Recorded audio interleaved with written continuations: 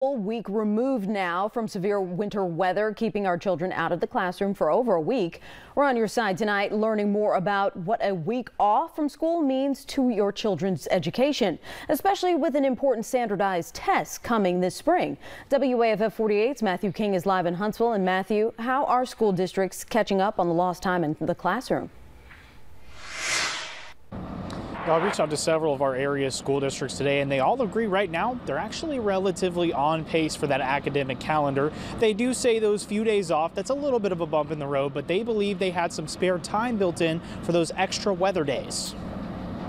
Class is back in session after a brief disturbance from Mother Nature. Schools across the Tennessee Valley were out the third week in January, with some districts like Lauderdale County Schools out for 9 to 10 school days in a row. You just got to be flexible and figure it out once you go. Whitney Coates with Lauderdale County Schools says the winter storm put a halt to learning, but teachers will write the course for on-time curriculum. It's going to be a big deal. It's a lot of change and things are coming quickly, but I really do think we're prepared for it. They knew this was coming. They knew there was potential for weather, and so a lot of teachers kind of went ahead and made plans. They may not have made 10-day plans, but you know, they had that opportunity to kind of plan ahead a little bit. In an important semester with test scores deciding if third graders will be held back, she says it's more important than ever for teachers to stay on schedule for students, but not overwhelm them with the task at hand. No one wants for that pressure to come as soon as you get back. We've missed 10 days. Now let's talk about this and let's put this pressure on you.